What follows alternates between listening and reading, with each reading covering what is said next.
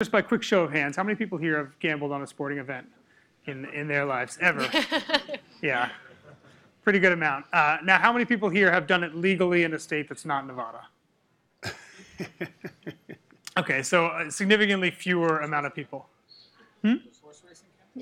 Sure, horse racing does not count for that one. And that makes sense, right? We're sitting in New York State, a state that does not currently offer a legal avenue. And I want to start there because the title of this conference is The Year Ahead, and New York is a perfect kind of encompassment of what the next year potentially holds in sports gambling. And Sara, let's start with you because you guys have been so instrumental in both in the Supreme Court change and then also kind of state by state. Give us kind of a rundown of where you see New York in the next 12 months. Yeah, so if you look at the country right now in the landscape, we just actually added our 8th state. Rhode Island went live yesterday with legalized regulated sports betting. So, the way that we view the country and the next states that are going to most likely come up, it happens in clusters. So I do anticipate New York did debate this earlier this year during their legislative session. There has since been a lot more conversation about what a framework could look like. So I do anticipate that New York will likely move this coming legislative session. And how important, Scott, is New York when you think about the state-by-state landscape? Obviously, a lot of people, a number of professional teams, including 2 NBA teams. Kind of how do you rank it, and where does it fit in the patchwork of the country? Sure. New York's obviously very important. And in addition to being one of the most populous states in the country, as you mentioned, there are several teams there.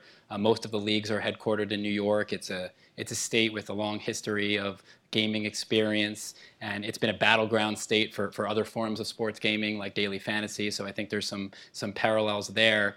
And so we think it's very important. And I would also note that, last year when the session, in New York session, as Sara mentioned, there was a lot of discussion about this, and it was really interesting that all the stakeholders really came to the table. The gaming industry, the regulators, the leagues were all able to sit around a table and say, how do we come up with a bill that could work for everyone? Unfortunately, the clock ran out, and we weren't able to get anything passed last session, and I agree with Sara. I think that it will be taken up again very quickly in the next session, as it will be in many states. But I think it's an interesting case study that there's opportunity for all the stakeholders to come together and find legislation that can work. And so operators want New York, obviously, leagues want New York. In your conversations with investors, the outside money that is thinking about getting in here, how important is New York and kind of the calculus that they're doing? It's hugely important. I think when PASPA was first repealed, there was a lot of excitement about the upside opportunity. And then when people stepped back, they actually did their homework and figured it's up to AGA and others, actually in the NBA, to go state by state and fight the little battles. And I think now people are starting to see the momentum. Getting a state like New York would be massive, right? Then people say, okay, what's up with Florida? What's up with California, right? But if you're a public market investor, it's not next quarter, right? It's going to be years before you get all those states. If we think about the ideal New York legislation, I know the two of you guys on that couch would agree on most of it. There's a little bit that I think you disagree on. I don't want to get too into the weeds on it, but real quick, kind of give me, both of you, kind of the pitch for the way that you see the ideal law moving forward. Yeah, I mean, as Scott said, I represent the casino gaming industry, and there is more that we agree on with the leagues than we disagree on. Certainly when it comes to the economics, that's been a point of contention. There's been this proposal for an integrity fee, which was as high as 1% of handle, which is the total amount that's bet before winners would be paid out, before taxes would be paid, before employees would be paid, before advertising would be paid. And we basically said, look, if you want the operators to be able to compete with the illegal market, which is a shared goal of both of us, we simply are not going to be able to do that under that kind of legislative framework. So we do have differences when it comes to that integrity fee, but I think for most of the part, we do align when it comes to reasonable tax rates, promoting the integrity of the game, protecting the consumer.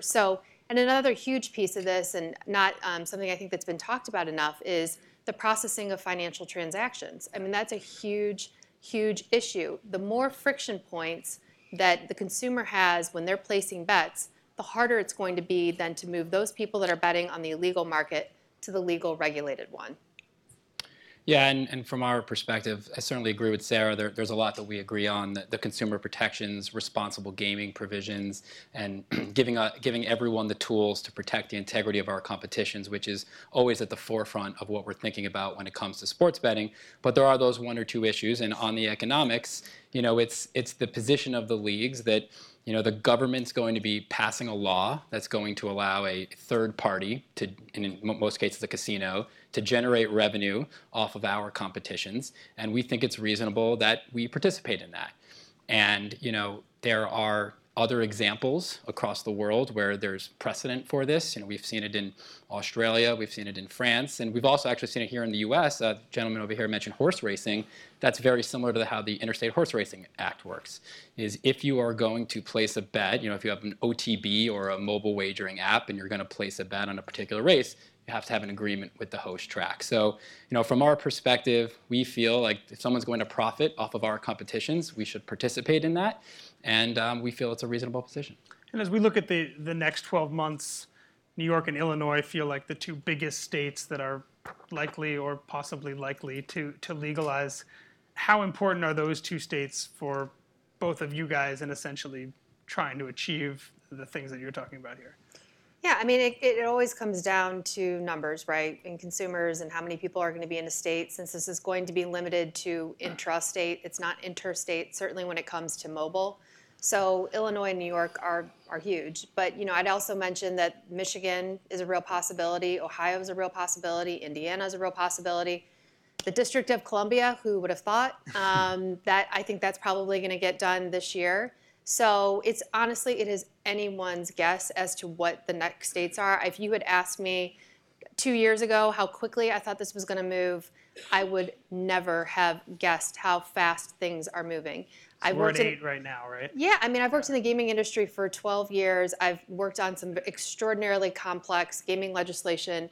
It takes years usually for these things to get done, and it's moving at a clip that is unprecedented.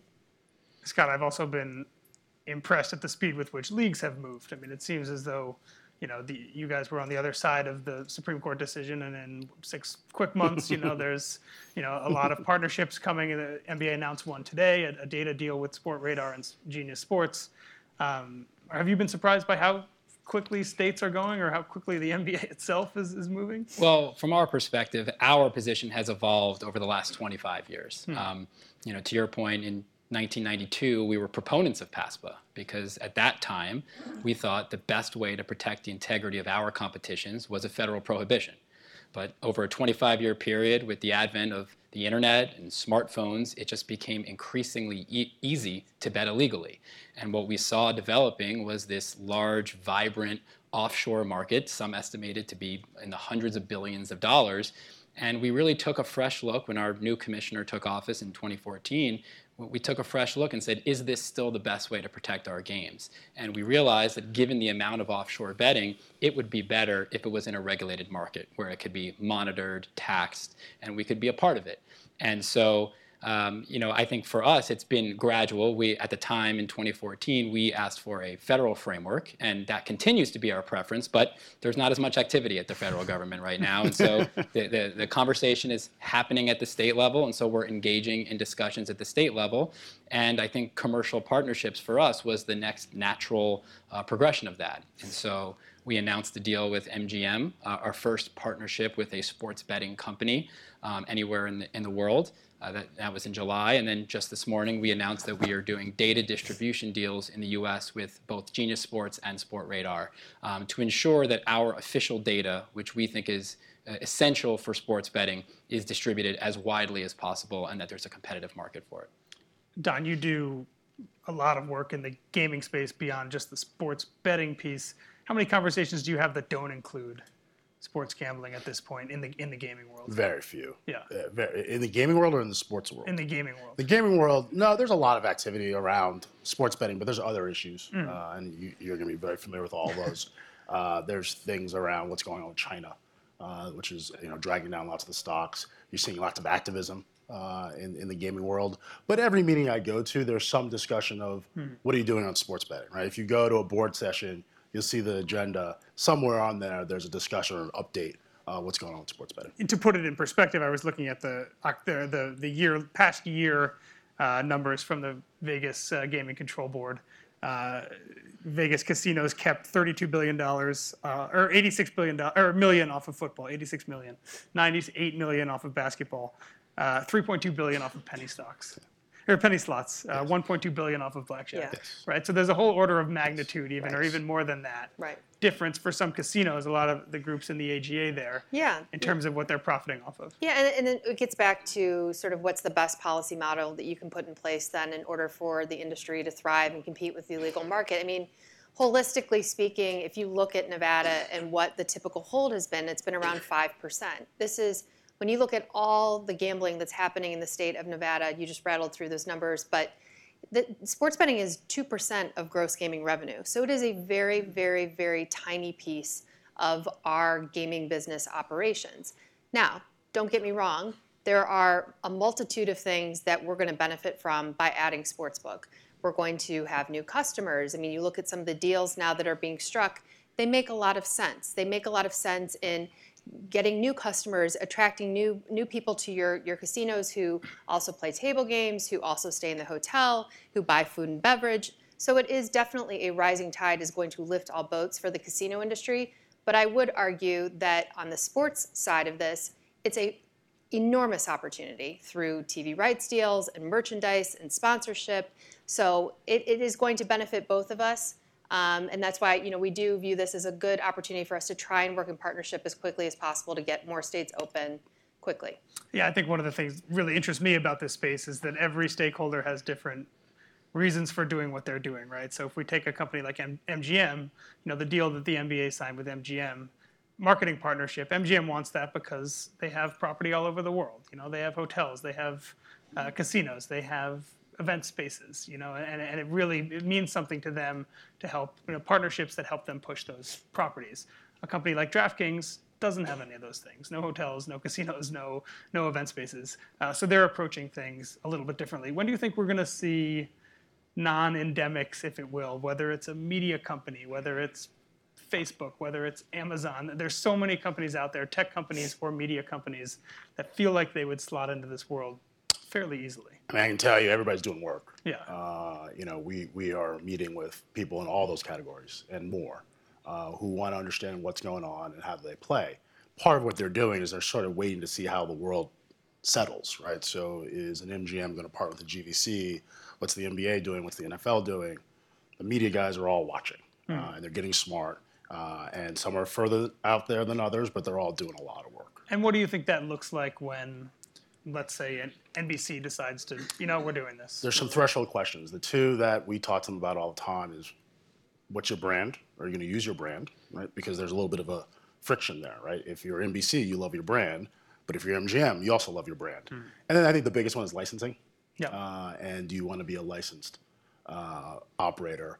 Lots of them look at Sky Bet over in the UK, right? And you look at the growth of that business, and they say, okay, I can replicate that. I've got similar assets. Sky Bet being a company that has a big media arm and also a big media arm, and they use that to build a gambling business. The problem is you have to get licensed, and some of these media companies may not want to go through that. And so that's the debate, and so that may change how those deals look. Sarah, for your constituents, the casinos out there, kind of how do they view their monopoly is not the right word, but their presence in this industry versus what it might be if other this is an instance where I would say regulation is definitely our friend. It is the casino industry is an incredibly highly regulated industry, a very, very high threshold for entering. Being licensed is a privilege. You can have your license revoked at any time. So what Don is talking about is there's not a lot of companies that are jumping in to go through what my guys refer to as a proctology exam, because essentially that's what it is. You're signing away your constitutional rights, and you are handing over your life's records for them to dig through and make sure that you're suitable. So, in this instance, again, I view this as this really is the lane that the casino industry owns and operates in. And on a state-by-state basis, it becomes increasingly more difficult, I think, for those bigger companies and those bigger media companies to go through those licensing processes. Now, I think the big question remains then is if the Wire Act the federal law that's in place right now that does not allow for internet sports betting over state lines were to be taken away, is that then an enticement where you see some of those bigger telco companies wanting to get in this space? Let's talk leagues for a second, Scott. For NBA fans who are out here, how do you see, let's say 5 years from now, how do you see this essentially advent of a new industry affecting both your game and also the way fans interact with the NBA? Well, we are obsessed with the fan experience wherever it may be. We work with our teams to make sure that the live game presentation is best in class. We work with our broadcast partners to make sure that our broadcast is presented in the right way. We work with our apparel manufacturers to make sure that our jerseys and our t-shirts are styled right and are representative of our brand. And we know that fans, as regulated sports betting rolls out, they're choosing this as one of the ways to engage with our brand. And so it's important for us to be involved and to be working together with the industry to make sure they're having the best experience. The official data is part of that, to make sure they're getting live, accurate, real-time data to ensure that the information is accurate and timely, which is especially important given how big in-play betting is overseas, and we expect that to come over here. The speed and accuracy is essential. We want to license our marks and logos to create a more authentic product. We think the days where you look at a sports board and it says pro basketball, BOS, and CLE, we think those days should be over. And our fans want to have an authentic experience, just like our fans don't wear generic blue and orange T-shirts with a basketball on them, and they play NBA 2K instead of generic basketball 2019. I think when they start engaging in this activity with our brand, they're going to want that same authentic experience. And so we certainly agree there are fan engagement opportunities, but we want to make sure that's done in an authentic way. And Don, for deals that happen in sports outside of gaming, right? Whether it's, the Fox has regional sports networks that are for sale, the NFL, the Carolina Panthers just sold for over $2 billion. How much does this opportunity kind of factor into those? It's an issue. I mean, it's not an issue. It's something that people look at for sure. When we're talking about these RSN sale, there's clearly an opportunity for just forget whether you go and try and launch some sort of betting site, just advertising, right? If you look at, if those of us in New York, you watch MSG or the Yes Network, it's not a lot of interesting advertising on there. It's a lot of local lawyers and dentists and benefit halls. To actually have an MGM or Caesars plug in with some advertising is real dollars. As it relates to the teams, look, more money coming into the ecosystem of sports just raises the values, right? Because at the end of the day, the teams are the IP and the content, and so it's going to increase values for sure. Is there a rough percentage that you think once, let's say we have 45 states on board and there's vibrant sports betting here? It's hard to say what the number is, I think, because the impact is direct and indirect, right? So there's, the fees that the NBA and other leagues will get through via royalties, but there's also just the engagement, right? So the next time the NBA is going out to negotiate their broadcast deal, their ratings will be high. The NFL, their ratings will be high, so they'll get bigger numbers. So it's hard to really put a direct percentage number, but I think it does bode well for the future valuation of those franchises. I would just add to that, we did a study with Nielsen Research a couple months ago, and it was based off 100 million people. And so we estimate that the market for the leagues the four major leagues is about $4.2 billion, but you have to get to that 100 million population consumer number. So, how many states is that roughly, depending on which states it is? Probably 10 to, yeah, exactly. It would really depend on the state. But the other thing that's really interesting about this is it's not just the advertising from the gaming companies, it's the consumers that we're driving then to watch these sports and the lift that all those other consumers or those advertisers are going to get from our fan base. So so now you have other brands that are coming and they want to understand then who are these people who are going to engage now more, watching more sports. Are they people that we are trying to also advertise to as well? Which of those two buckets is generally bigger? Is it the direct advertising dollar or is it the fan engagement boosting dollar? I think probably the fan engagement is bigger. Yeah, and I would say that we certainly think there's going to be benefits to our business. We do agree with the fan engagement point. We know that people who choose to engage in this activity generally watch more games and engage with our brand more, read more articles. And I think there's a lot of money to be made on both sides. I think clearly the casinos are going to generate billions of dollars in incremental revenue as well. So if we can do this in the right way, I think there's incremental revenue for everyone. On the topic of advertising, I think anyone who watched sports a couple years ago couldn't avoid DraftKings and FanDuel, the advertising onslaught that those two companies went through as they were trying to kind of beat each other to market share. Is that what the future that we can expect in states where, this is legal in the next couple of years? I think that is something that the whole industry needs to learn from, and both from what happened in 2015 with daily fantasy companies, and as well as what happens overseas sometimes, where you see advertising get out of hand and then restrictions are placed and maybe it goes too far the other way. And I think that's incumbent on the leagues, the broadcasters, the gaming industry to all work together to have sensible rules. And we'll certainly place some rules and restrictions on our broadcasters about not doing it too often, and I expect the gaming industry will do the same. So I think you're shaking your head, Sarah. Yeah, we've already taken those steps. I think I would say the main difference, and by the way, I use this example all the time, is the DFS and not wanting to make that mistake again. And again, you pointed to global. Italy has banned sports betting advertising. They've restricted it in the UK. Australia, same thing. So we don't want to make those mistakes. The difference between 2015 and the gambling industry is that there are already laws on the books in the states that have certain restrictions on gambling advertising, because DFS was sort of floating underneath the radar that we're not gambling, and so these laws don't really apply to us. That certainly isn't the case for us. But in addition to the laws that we have to follow, we're actually going to implement our own self-regulatory advertising restrictions as well. So in addition to that, on top of it, we're going to put another layer of protection. What would those look like? Just one thing on that. A lot of the deals that I'm working on are actually to get customer acquisition costs down, right? So they're thinking, okay, if I partner with a media company, is that a way of avoiding the onslaught of advertising? If I partner with a European online person a company who's good at digital marketing, is that a way for me to avoid what happened in 2015? Interesting. What do those restrictions look like? I'm curious.